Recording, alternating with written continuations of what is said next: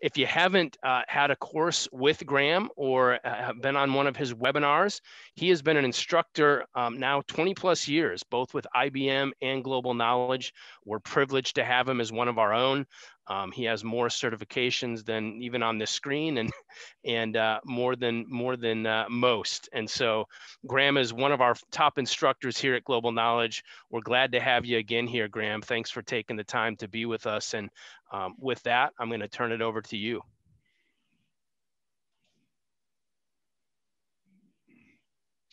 Okay, good morning and welcome to this webinar on SQL Server. My name, as you can actually see through the slide there, is Graham Purvis. I'm a staff instructor with Global Knowledge.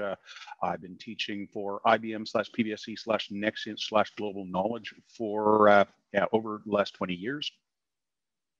And one of my areas of focus is SQL Server, amongst many others. So let's get rolling with this material right here. This is an overview of SQL Server and a look at some of the high availability options for SQL Server. When we take a look at SQL Server has been around a long time. If you go back to the very, very early versions of SQL Server, versions of SQL Server up to and including SQL Server 6.5 were binary compatible with Sybase. So Microsoft and Sybase had a technology swap there. From SQL Server 7, Microsoft deviated significantly in terms of the underlying storage engine for SQL Server, and from that point forward, SQL Server really became its own product. As you go through and take a look at SQL Server 2000, Microsoft starts to introduce some XML handling functionalities, and SQL Server 2005 is really the first of the modern implementations of SQL Server. SQL Server 2005 introduced things like the ability to actually organize your objects together and actually define permissions around sets of objects and things like that. As you go up through the subsequent versions, SQL Server 2008, 2008 R2, 2012, Microsoft is building on top of features and make some modifications to the storage engine again. Interestingly, the Data Center Edition has a slightly different storage engine than some of the lower versions, and the net result is that you can actually get higher data capacities with the Data Center version of SQL Server as compared to some of the lower versions. SQL Server 2014 introduces some very important changes, such as in-memory transaction processing. SQL Server 2017 has the next most significant change, and with SQL Server 2017, Microsoft actually ports SQL Server to Linux.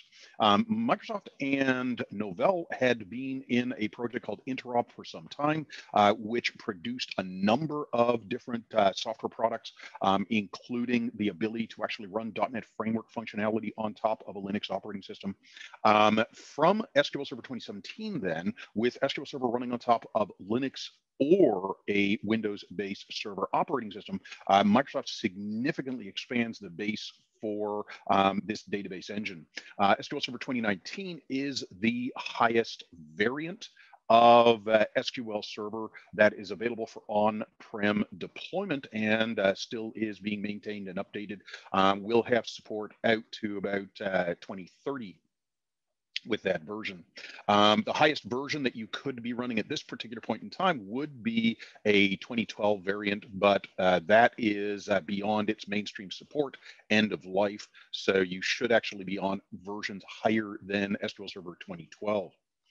So when we take a look at the variants of SQL Server that are actually available for on-prem deployment, you have the Enterprise Edition. The Enterprise Edition is the flagship version.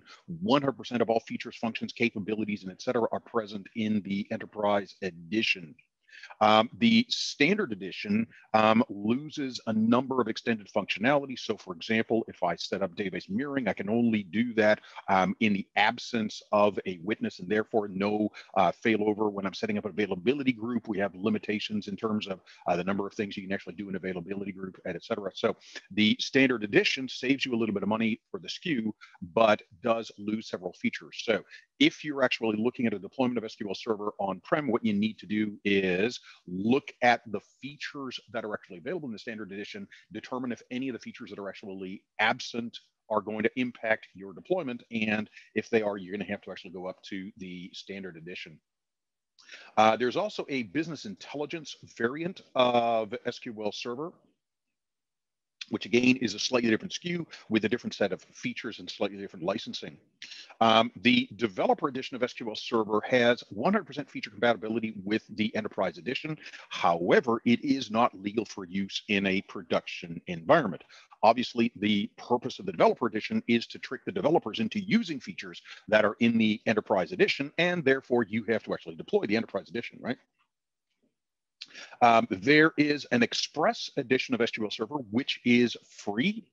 The Express edition of SQL Server has significant limitations in terms of processing capacity and scalability, et cetera, but it is free, not only free to install, but free to redistribute. So a number of products are redistributed with the Express edition. There is also the WID Windows Internal Database. The WID or Windows Internal Database is built into Windows Server and automatically gets deployed during the installation of various different services. So when you're installing, for example, Windows Update Service on a Windows Server 2016, 2019 server, it's going to prompt you, hey, where's your production level SQL server? You go, I don't have one. It goes, okay, we'll deploy a WID for you. And several other services have a similar behavior on top of the operating systems. That's ostensibly SQL Server Express built in to Windows Server and automatically deployed when you're actually deploying a service. There is also a compact edition of SQL Server, which originally was designed to run on Windows CE, the compact edition of Windows, which was for handheld devices. That has been ported over and is available to actually run on top of the Windows Phone OS, if anybody's actually got an interest in that. We then have the Azure SQL database. The Azure SQL database is a moving target because it gets updated with new features, functionalities, et cetera, on about every 6 weeks basis. They actually apply new features, new functions, new capabilities to the Azure SQL database. The Azure SQL database is a platform as a service offering, meaning you have very, very little visibility into what's actually going on underneath the hood.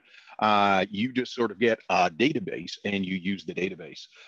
With regard to the Azure SQL Server database, the Azure SQL Server database has a subset of the features and functionalities that are available in the Enterprise Edition on-prem. So when you're actually looking at deploying a SQL Server in the cloud, if the features that are missing and the capabilities that are missing in the platform as a service offering are going to be a stumbling block to you, you could spin up virtual machines in an IaaS, infrastructure as a server environment, service environment rather, and you could actually deploy the full Enterprise Edition with, of course, the cost of enterprise licensing, virtual machine licensing, et cetera, in there. So you don't necessarily have to go with the Azure SQL Server database if you're actually going to a cloud implementation. You can actually run standard edition, Enterprise Edition in virtual machines on top of a cloud service. SQL Server 2017 and 2019 support Linux. The Linux distributions that are officially supported include Red Hat Enterprise, which is a version or a distribution of Linux that has a support contract associated with it. SUSE Linux Enterprise Server, again, a variant of Linux that has a support contract associated with it, and Ubuntu Server. And what you'll actually find is that most of the demonstration versions of SQL Server on top of Linux are actually running on top of Ubuntu, simply because they don't have that additional support contract associated with the Ubuntu server there. So there is also the ability to actually run SQL Server as a Docker container image. When you actually take a look at Docker container images are fundamentally ephemeral. So an SQL Server running in a container must actually access external storage, and SMB storage is the preference in this particular case.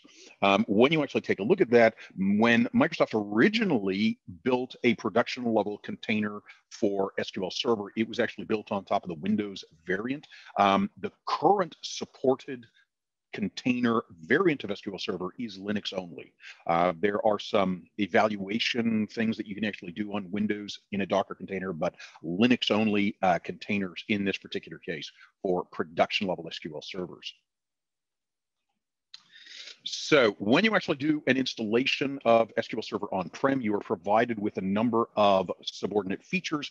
You get to choose which of those features you want to actually deploy. That will include the database engine itself.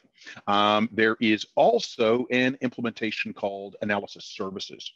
When you take a look at Analysis Services allows me to actually take data which is currently in a relational database, usually, or a data warehouse, and perform aggregations by structuring the data into a multidimensional data structure called a data cube. And then I can actually run analysis engines against the data that has been aggregated into the data cube. We have SQL Server Integration Services. Integration Services is a set of tools for performing data movements. So I go in and I actually use Visual Studio to actually build out an SSIS package. The SSIS package defines an ETL, extract, transform, and load operation. So we have that as an optional subcomponent here. We have Reporting Services. Reporting Services allows us to actually deploy an IIS-based web service that has the ability to actually handle RDL language, and therefore I can actually upload RDL objects into the web server. The web server then has backend connectivity into either a analysis services database or a relational database. We have a subcomponent called Master Data Services. Master Data Services being a solution for a situation where you actually have multiple copies of data. You need to maintain a single coherent view of that data. Similarly, data quality services falls into that same general area. You have Stream Insight, allowing you to actually evaluate data under movement. You have a feature here called full text search. SQL Server has built-in indexing, which are very, very efficient when indexing discrete values. However, SQL Server internal indexing isn't so great at handling random text strings. So when you actually take a look at that, full text search is the indexing service that was originally designed for IIS being built into the SQL Server, allowing us to actually read and index large blocks of unstructured text so that we can actually search that more efficiently and effectively using a different model for running indexing operations than the SQL Server's internal indexing. SQL Server supports replication, allowing us to actually move data or maintain multiple copies of the data. We also support database mirroring as an overall solution for getting data between sites. SQL Server supports Power Pivot and Power View. SQL Server also incorporates a function called Polybase. When we take a look at Polybase, Polybase is a extension to the SQL Server and the SQL language, allowing me to write queries that look similar to SQL queries, but have those actually submitted for execution to a Hadoop cluster, and then have the results returned back and actually synthesized by the SQL Server. So this is a ability for SQL Server to actually integrate NoSQL databases through Hadoop. We also have machine learning services, including R and Python support in SQL Server. So a number of different service functionalities that are actually built into the operating system there. When we take a look at scalability of an SQL Server instance, when you measure the SQL Server, you can actually have up to 50 independent instances running on a single physical standalone server. The term instance in this particular case incorporates the concept of an application service with memory and storage and compute capacity, et cetera, assigned. So if I have two instances running on the same physical hardware, there is no overlap between the two. They are effectively competing for the underlying hardware resources and therefore have a security perimeter associated with them and have a compute perimeter associated with them. So if I was building a application solution and I was going to be provisioning that application solution to multiple tenants, for example, I could actually run one instance per tenant, and that instance would have absolute isolation from all other instances. Whether those instances are running on other machines or running on the same machine really wouldn't matter.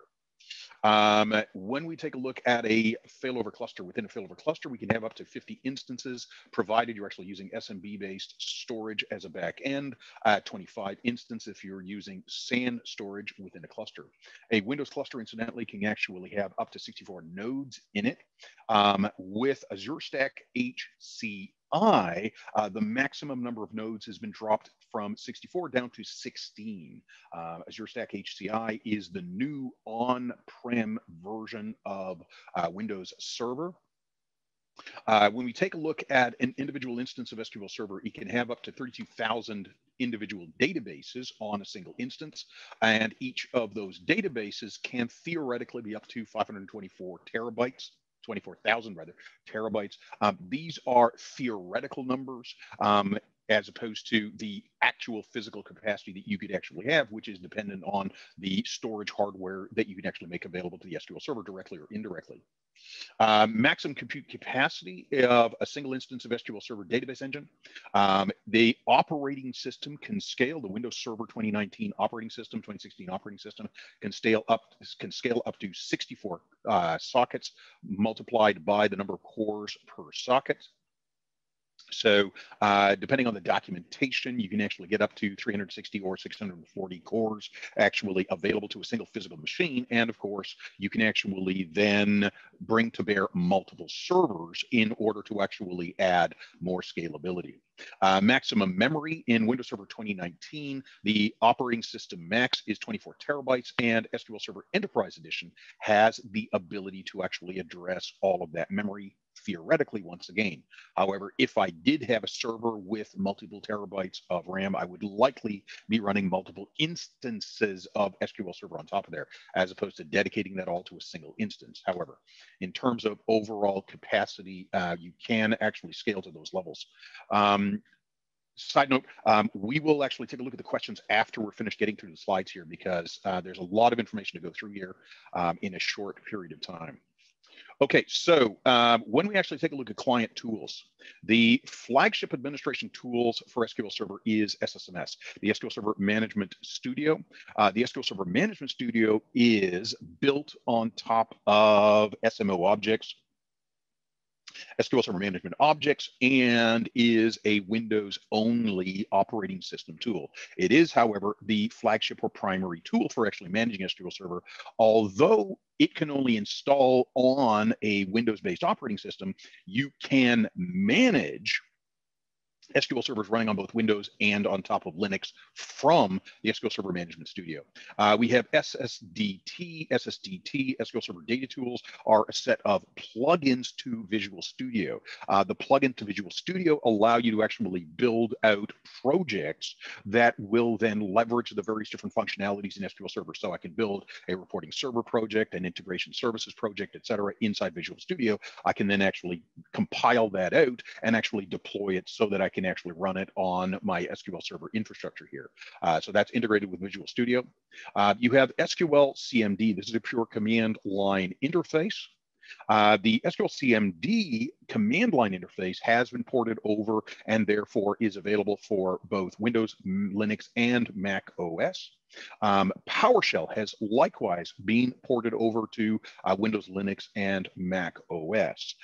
One interesting factor associated with the porting of SQL CMD and PowerShell SQL commandlets to Linux is the fact that the SQL CMD is no longer automatically installed when you install SQL Server. Neither are the SQL PowerShell modules. You have to deliberately go and download and install those independently of the SQL Server data engine.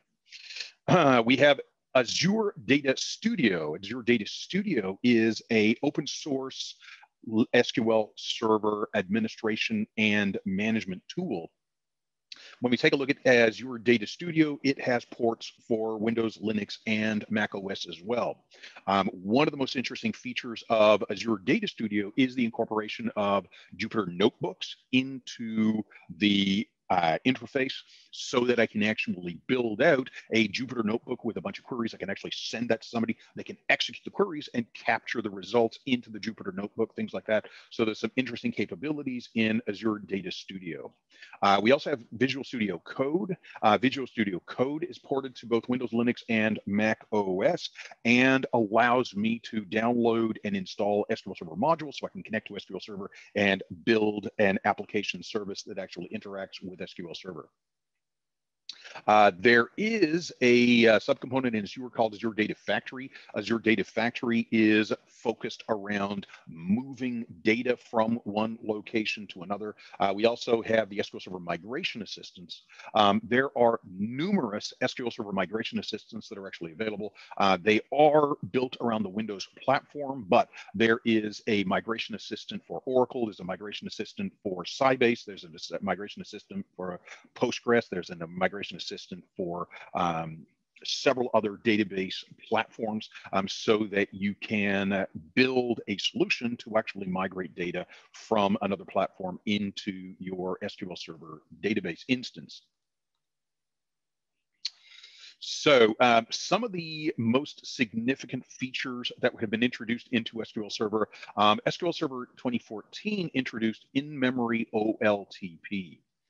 In-memory OLTP represents a new transaction processing model.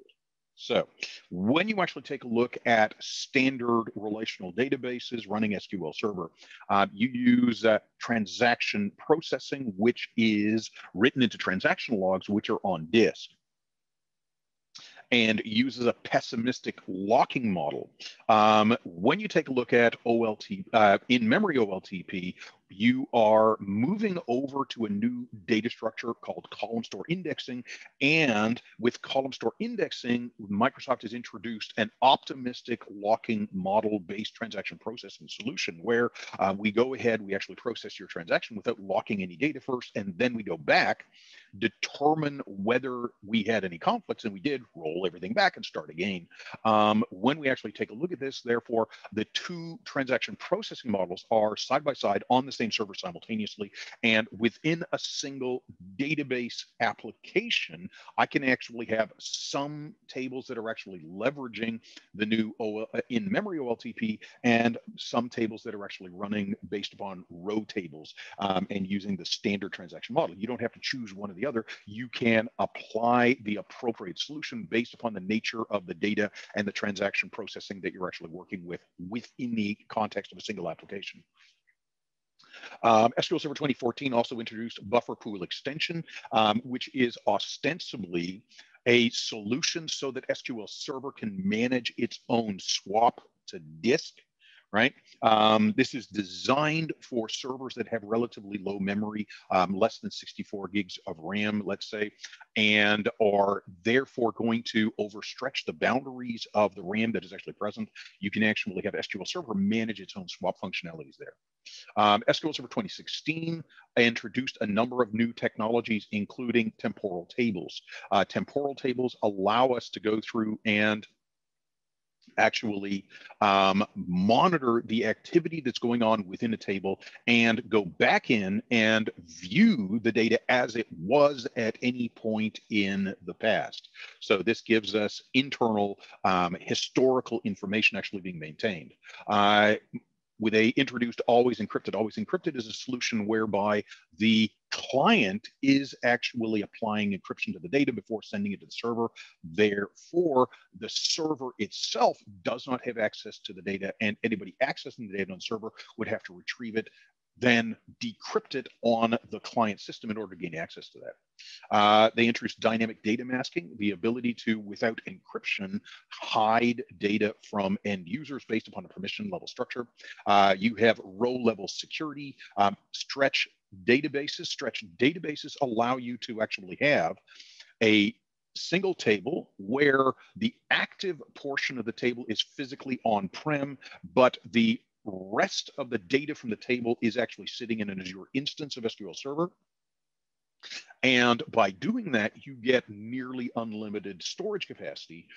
This works only in a situation where that storage data becomes effectively read-only. It's not designed to actually handle transaction processing in Azure when we actually migrate a portion of the data up there. SQL Server 2017 included a function called automatic database tuning. So there are several tuning capabilities that have been built into SQL Server over the years. We can actually automate applying those to the server based upon server self-monitoring. We get Linux support. We also have the inclusion of machine learning services, including Python and R language. SQL Server 2019 introduces secure enclaves, the ability for the server to decrypt the data that is actually encrypted by the client when you're actually using always encrypted. You also have data discovery and classification, as well as labeling and protecting sensitive data introduced in SQL Server 2019. So a number of different features there. When we take a look at SQL Server's high availability,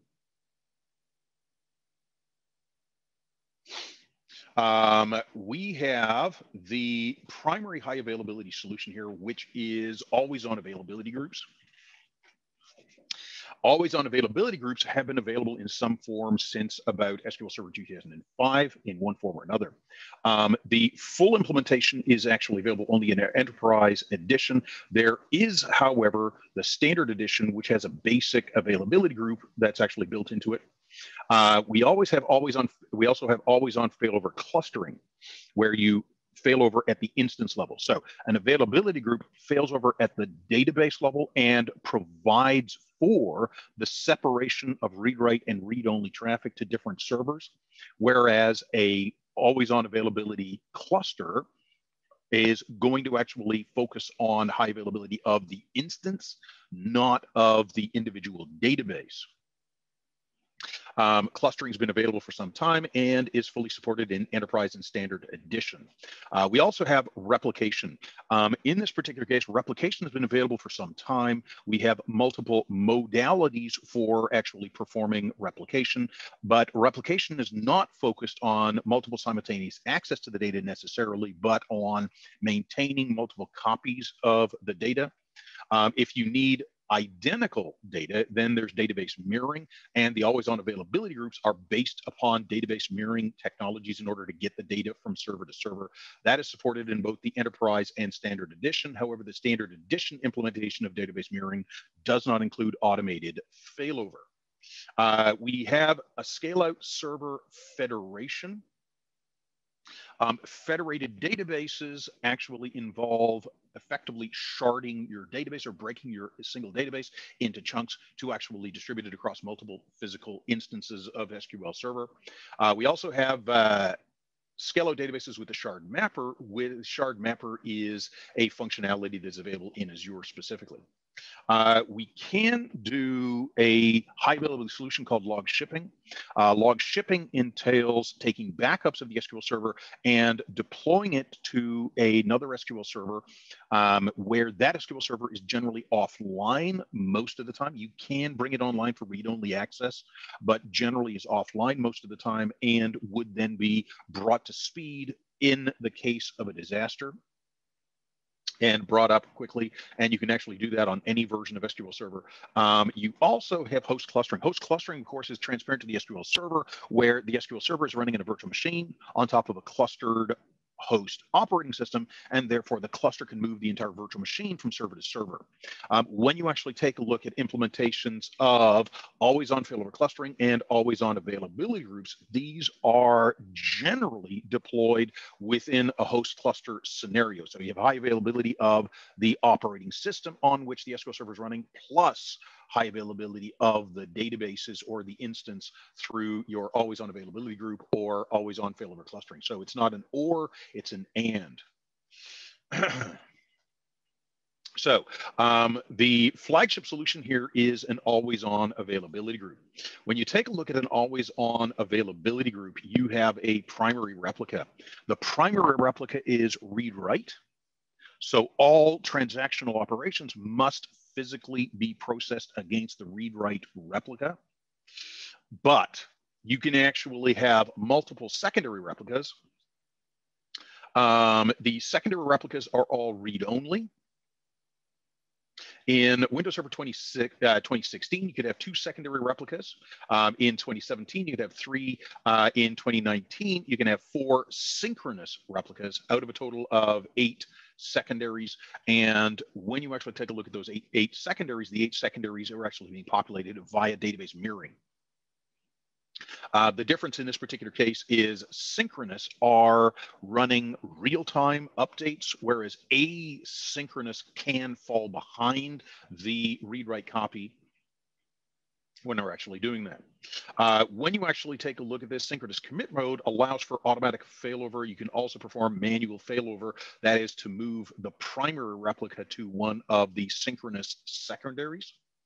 The most critical capability that we actually have with this is failovers at the database level, but more importantly, the secondary replicas, particularly the synchronous read-only replicas, can actually be assigned to handle read-only activity. So there is a connector option switch that the client can actually use to say, I will only be doing read-only activity. And there is a cluster service which actually handles inbound communications and will therefore direct that client to one of the synchronous read-only replicas, whereas the clients that are actually coming in and need to actually do modification will be directed to the primary replica. Hence, you can actually get scalability because read-only activities, and particularly heavy-duty read-only activities like report generation and stuff like that, can be handed off and processed on a read-only replica, while the primary replica is actually handling just the transactional throughput.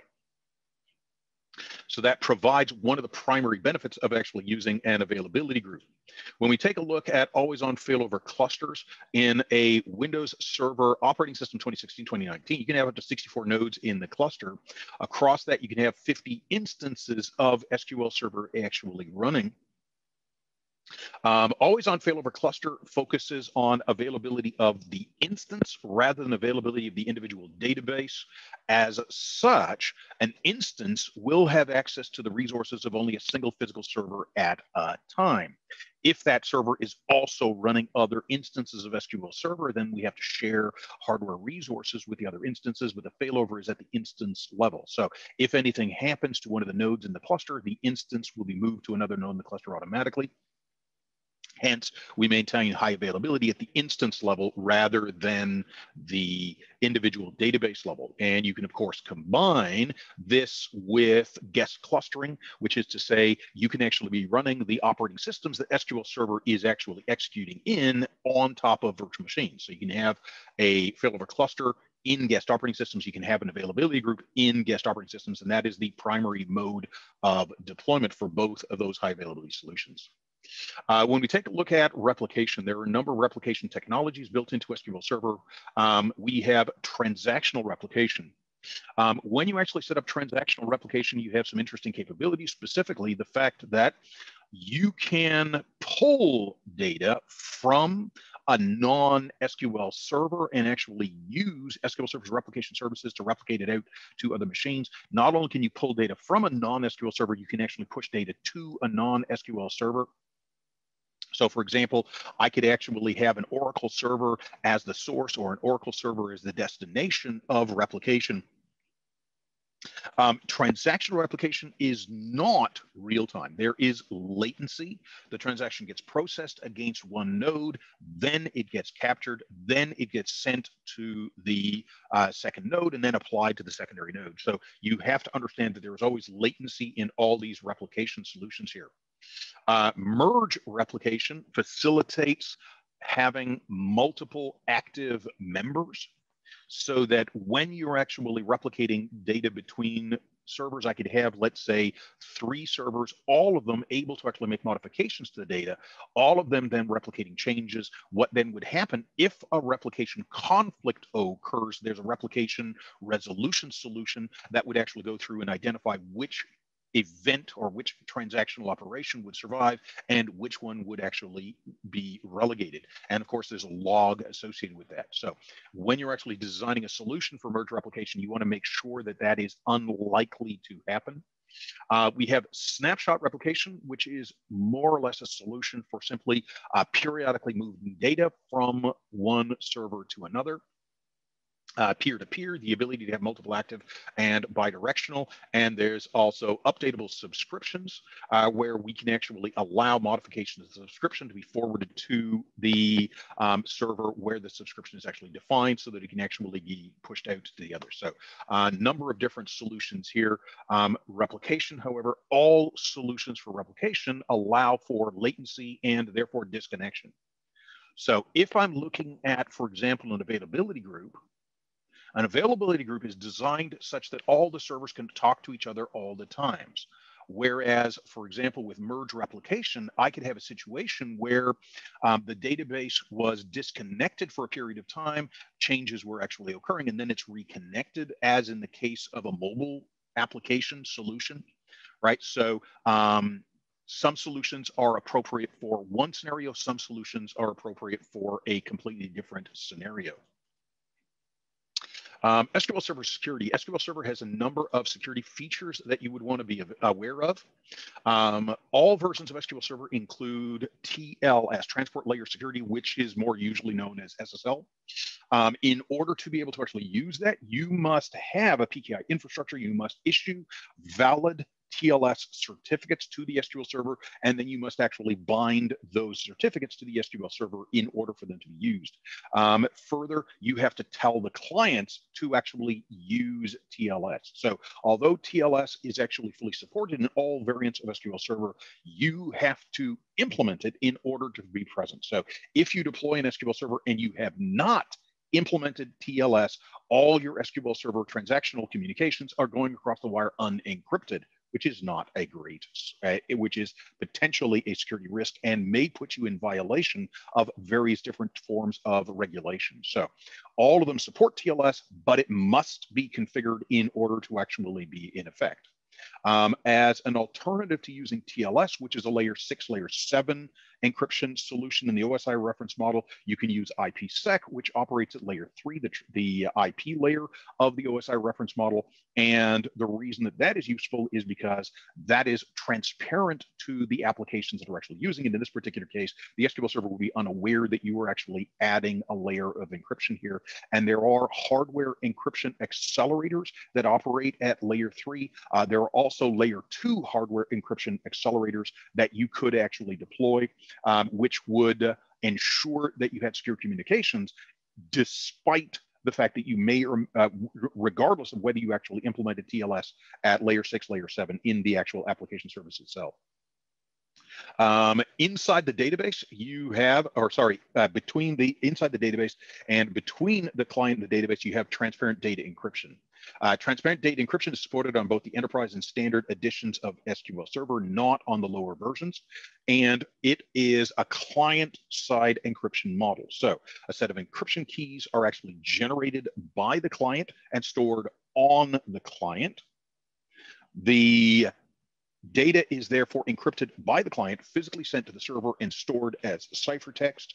The server does have a stored variant of the symmetric keys. However, in the absence of the public and private key pair on the client, you cannot retrieve, access the symmetric key, and therefore you cannot decrypt the data. However, because the symmetric keys are actually maintained on the server, I can actually take the public and private key pair, deploy that to an additional client, and therefore have that client also able to both encrypt and decrypt the data. So you can actually scale the model here because of the mechanics associated with the encrypted solution here.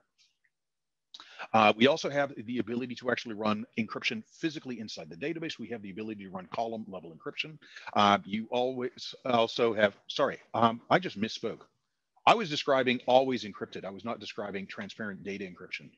Always encrypted is the client-side encryption. In this case here, TDE, transparent data encryption. This is the ability to actually encrypt the individual data pages in which the data is actually stored. This is fully server-side.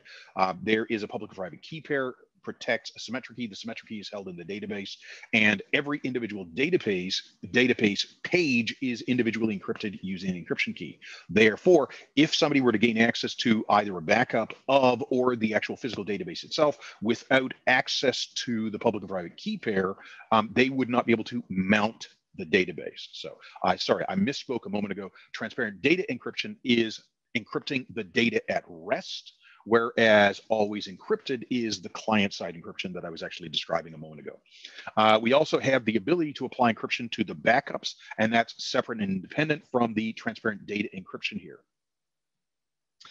So we have a number of encryption technologies. We also have server audit, so we can actually set up and monitor activities that are actually occurring inside of the database, and that allows us to be compliant with several forms of regulations. We have data classification and auditing, dynamic data masking, so you can hide data to persons who do not have the appropriate permissions, and you also have row-level security, the ability to apply access control lists not only to the entire table or an individual column in the table, but distinct groups of rows inside of the tables. You can actually separate that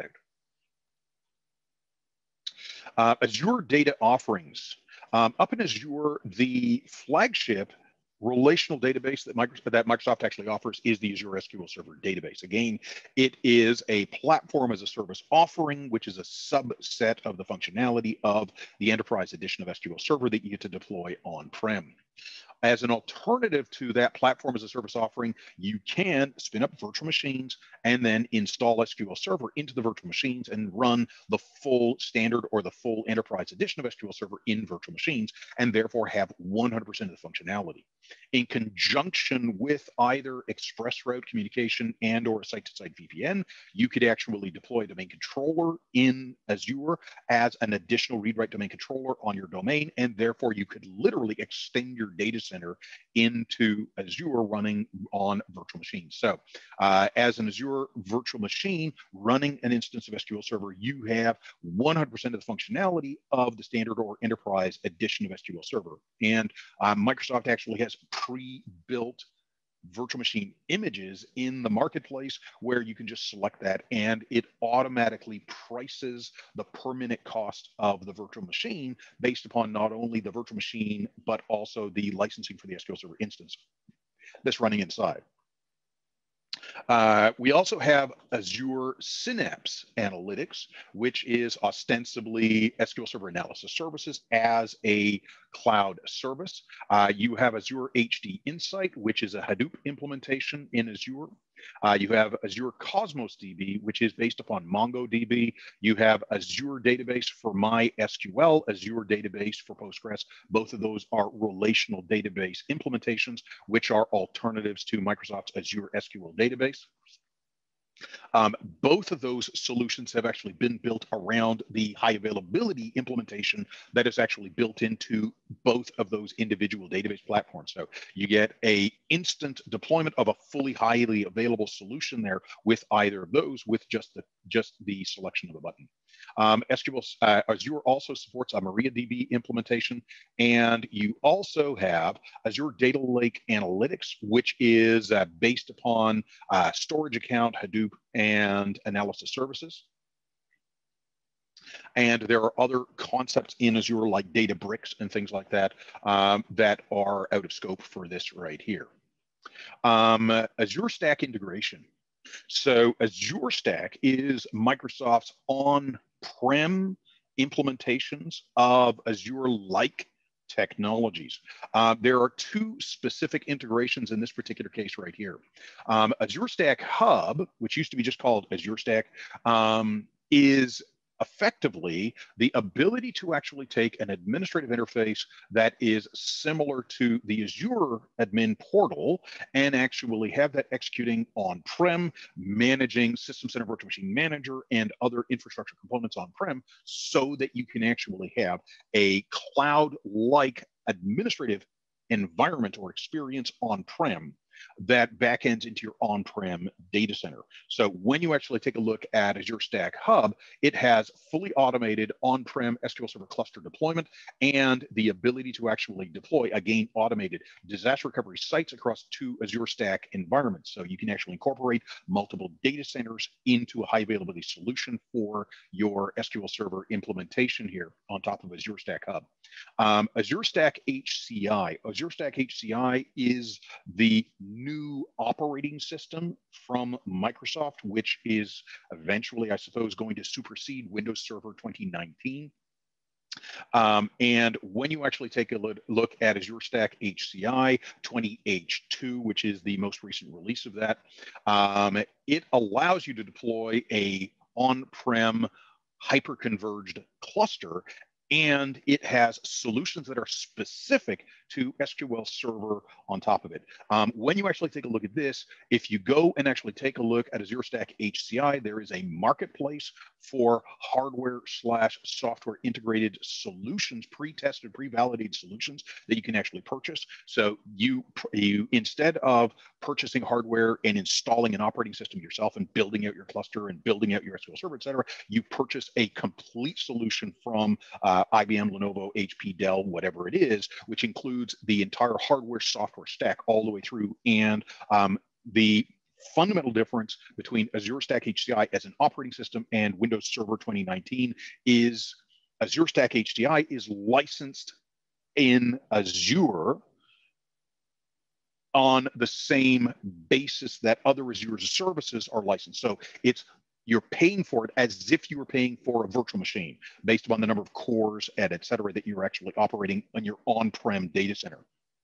Okay, so that is on-prem hyperconverged SQL Server clusters and full support for both Linux SQL Server inside that cluster as well as Windows nodes inside those clusters. By the way, you can't mix and match.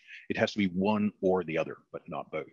So that is integrations with Microsoft's Azure Stack Hub and Azure Stack HCI. When you actually take a look at the Azure instance of SQL Server, Azure instance of SQL Server comes out of the box as a highly available solution. So when I go in and try to connect across the internet to an instance of SQL Server running in Azure, what I'm going to actually hit is a gateway ring, which is going to be highly available. That is going to direct me to the primary replica of the SQL Server database instance. And the storage is actually running down on Azure Storage, and in heads is actually replicated 3 times. You're paying for 3 versions of your storage.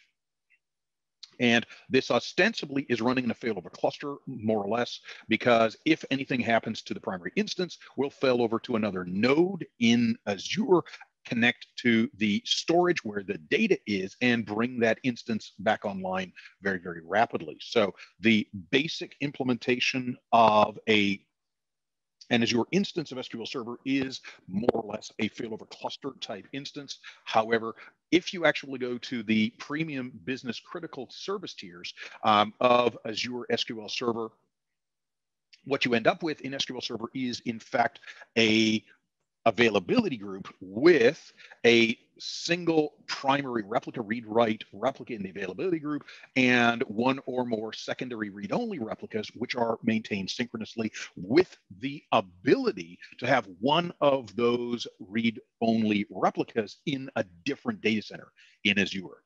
So you get high availability through what is ostensibly availability groups when you actually go to the premium and business critical service tiers, as opposed to the basic, standard, and general purpose service tiers, which are more or less failover cluster instances. Okay.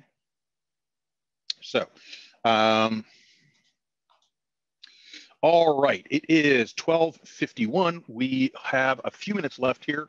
Let me just go in and take a quick look at some of the questions. What is the meaning of SQL? So the term SQL is technically structured query language. Structured query language is the model for actually interaction with a relational database. So Oracle is a relational database, and Oracle has PL SQL, that is the structured query language that actually operates against an Oracle instance. And IBM has DB2, which is a relational database, and DB2 has a SQL language with which you can actually interact with their database.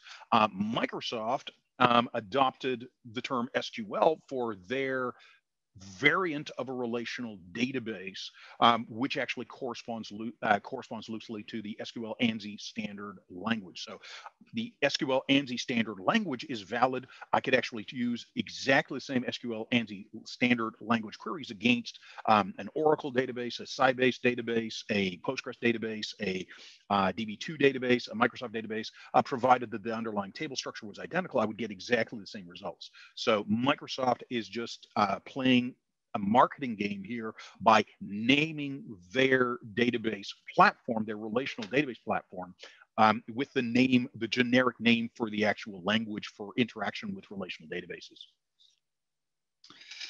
So the question, does replication work with SQL Server standard license? Absolutely, yes.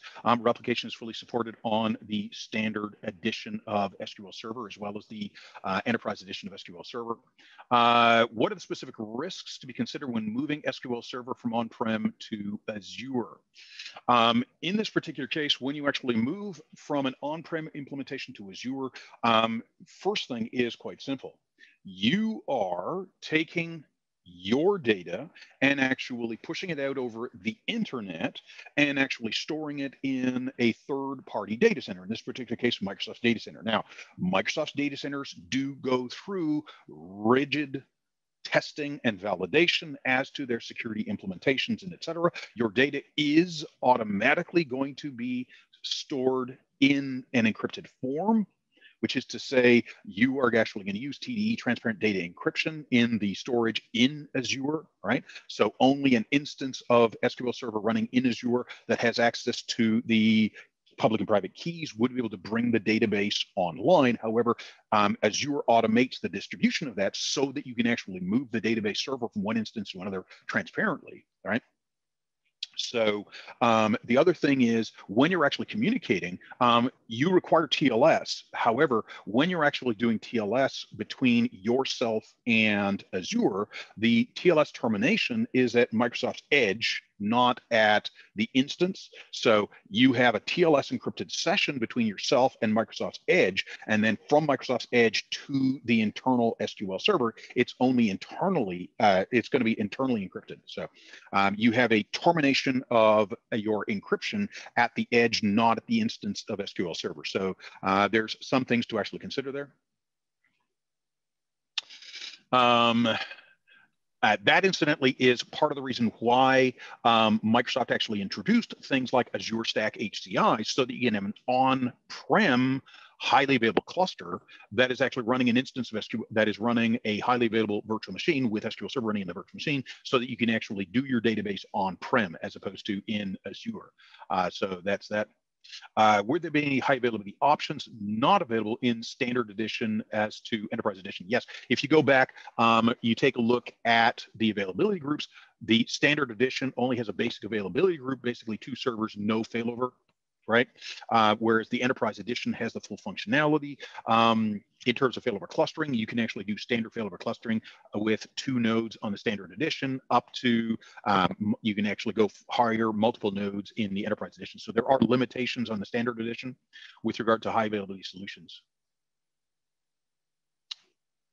There's a question in the chat session here for synchronous replication. Is there any distance or latency limitations? If you are actually setting up a stretch cluster, for example, Microsoft's recommendation is that you have less than, I think the number was 20 milliseconds latency between the primary and secondary data centers. So I would apply that to synchronous replication as well. Can you have synchronous replication between Azure North and Central? In this particular case, are you talking about SQL Server running in virtual machines, or are you talking about the Azure SQL? Right? If you're talking about Azure SQL and you're actually going with the business premium editions, which is an availability group, you do, I believe, get to identify the 2 data centers in which the primary and one of the read-only replicas would actually be deployed. So I believe you do get that option there. I'd have to look at it specifically for South America, because I'm not, I would have to look at the specifics of the relationship, but I would assume that those are peered data centers. And if they're peered data centers, you absolutely would be able to do that. But I'm not sure off the top of my head.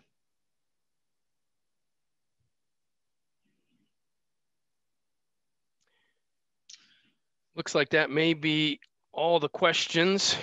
Graham, thank you so much again. This was probably 2 hours worth of content pushed into 1 hour. Lots of really, really helpful information. So thanks again for delivering this webinar. Folks, again, the webinar itself, the recording, will be sent out approximately a week from today.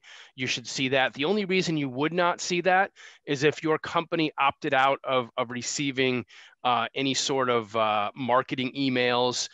So if that's the case, please reach out to Global Knowledge.